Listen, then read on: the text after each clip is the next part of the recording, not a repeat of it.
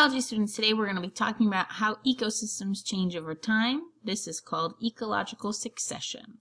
We're going to be trying to answer this question. Has a forest always been a forest? Has a pond always been a pond?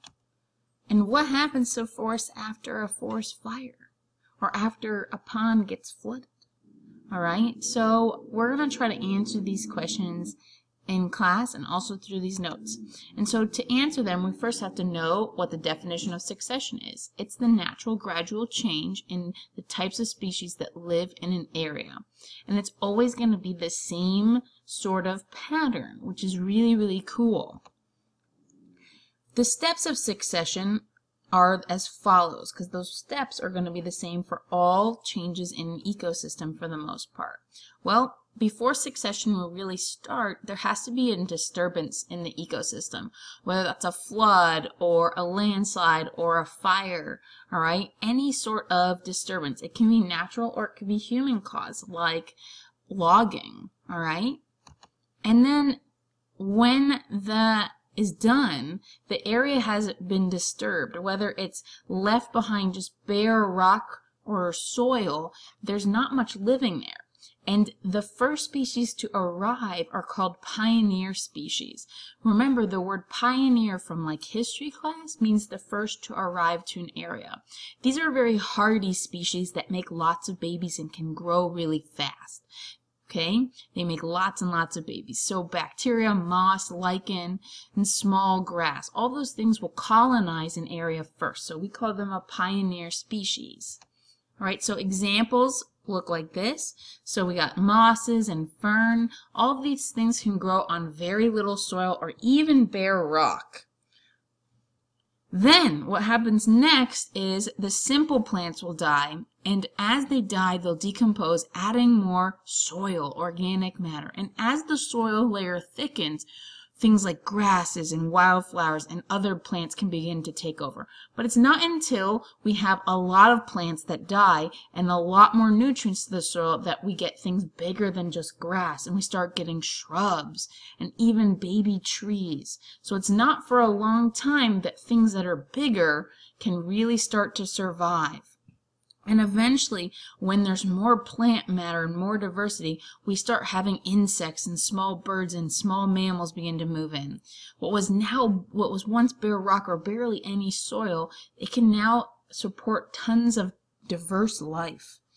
So what was really important was we didn't start off with a lot, remember, and we start having more dead matter, more soil, more things can grow. And by the end, we call that end point, that mature community, that mature ecosystem after many years, we call that this vocab word, a climax community. In our area, it's hardwood trees because we live in the deciduous forest. In the Midwest, right, in the middle of the country, it would be grasses and prairies. And out west, think Arizona, right? We have cacti and deserts. So it depends what the ecosystem is, but most of the time, if we're from this area, we're picturing big, big trees and lots of diversity and big mammals. We can categorize succession into two major types. The first type is called primary succession.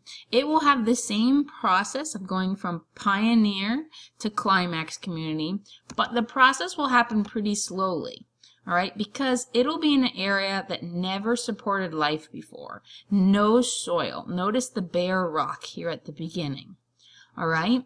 So that area is very harsh, and so things will only grow very slowly. So only things like lichens and really, really hardy grasses will be able to survive. But the big thing is primary means first life. No soil, so the first life ever is there. Right? This will happen when there's brand new lakes, brand new ponds, cooled lava, sand dunes in a desert or on a beach, or bare rock because of a landslide.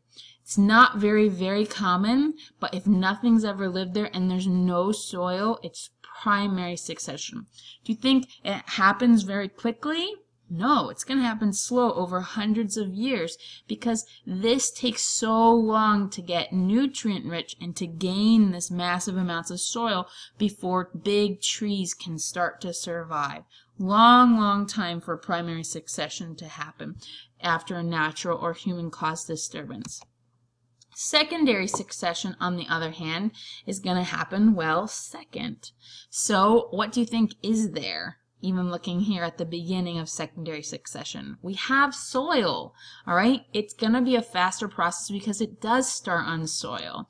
It can be caused because of human activities such as cutting for timber or farming, overgrazing of animals, that's like cows eating too much of the grass, or construction projects that humans do. There's some natural things that could cause it. Volcanoes, if there is only some soil left, but if it's just bare rock, not so much. But forest fires for sure, hurricanes, tornadoes, and depending on how landslide goes, that too. But if I have soil, it's secondary succession.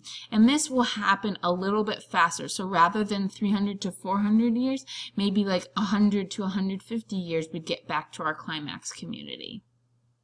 So our question is, has this forest always been a forest? And the answer is no, probably not. There's been tons of changes, both due to human disturbance and to natural disturbance, and those changes over time, right, will cause the forest to go through the process of ecological succession.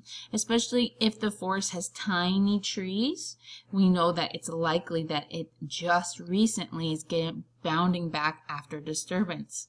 Very cool. Good job, you guys.